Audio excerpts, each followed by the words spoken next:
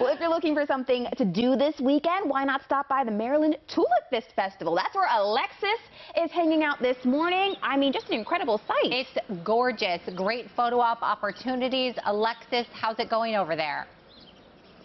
Yeah, I'm all for it. We could take our photos here all day because also the smell of tulips is just beautiful. And what's great, it's right here in Carroll County. We don't have to go far. And with 100,000 tulips, we can't miss out, right? So I want to talk about with my new friend here, Trevor. Can you tell us a little bit about how big is this farm actually? So we farm 200 acres here, but the tulip field is about an acre. And then we also have our store up top with a 5-acre playground for kids to play on too. So there's going to be so many different things available for people starting this weekend. Tell us a little bit about that. Absolutely. We're going to have food trucks here. We have vendors coming out Saturday and Sunday as well. We have our store and farm market where you can get fresh produce and meats that we raise here on the farm as well. And then again, 100,000 tulips to pick from.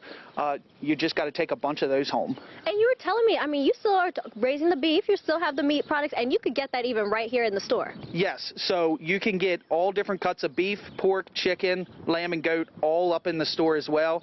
So it's more than just tulips here, it's a whole experience. So we're going to get our whole dinner meal, and then we're also going to get the flowers to put on the table and everything, okay? So when we come back, though, we're going to go more in detail about how these tulips have been planted here and the ticket prices so you can come over here as well, okay? So I'm going to send it right back to you guys.